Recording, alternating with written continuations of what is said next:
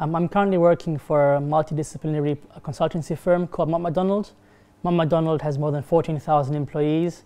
We have offices in more than 50 countries and we're working in more than 140 countries. Within Mott MacDonald, I'm working in the environment and social team. Within that, in the social team, our team does a lot of social impact assessments of large infrastructure projects such as dams.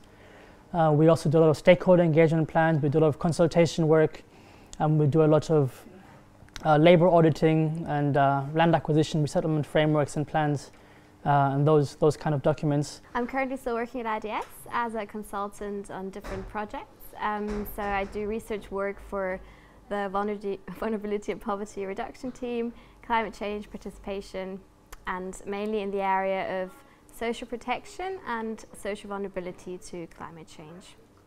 I'm now working at the Department of International Development in London in the Research and Evidence Division on a graduate placement. So they started a new graduate scheme last year and I was one of the first cohort of graduates to go into DFID.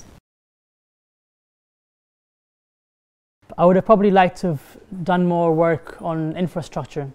I would have liked to learn more about the history of infrastructure and development. I would have liked to learn more about how you can use the process of building roads, of building bridges, of building dams, of building wind farms, how those processes themselves can be used to help address issues of poverty, to help address issues of unemployment. I think it's really hard to get the balance right sometimes between studying and doing all the various other things on offer, going to all the extra lectures and seminars, or taking on a part-time job, or engaging in the social scene, that kind of thing.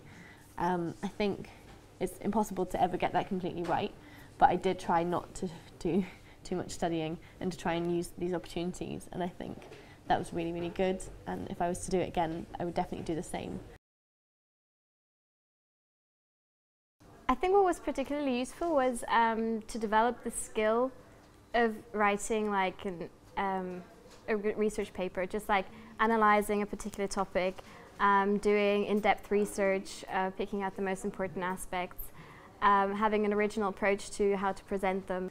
So in my current work I do a lot of reading various different academic papers, a fair bit of research uptake work, which is all about how you use research and put it into policy and practice. So things like writing summary papers, putting together literature reviews and producing case studies, that kind of thing.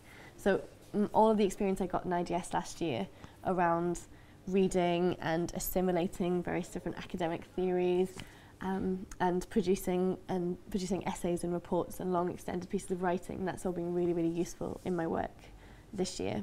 I also did a research assistant role with one of the professors at IDS, which I think was one of the best things I could have done outside of my studies, because it was just really, really good experience of reviewing literature and of proofreading academic papers, and I think that's probably why I got the job this year. Well, I was lucky. When I was at IDS, we had somebody come in who advertised an internship at Mott MacDonald.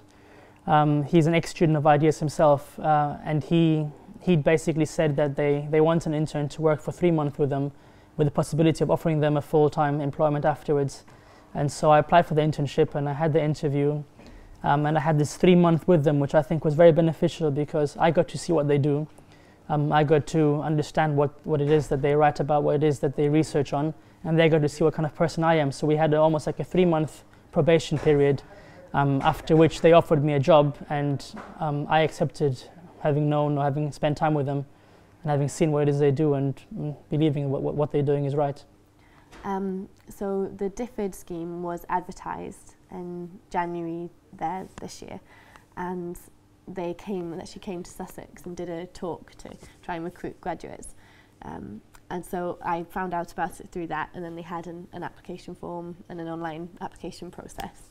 And I was really lucky because I'd applied for that, and I was lucky to get the job. My plan was to just wait until after graduation because it's really difficult to balance job hunting with dissertation. But I was really lucky to be able to apply early to that. So I think just keeping an eye out for opportunities that come up is really useful.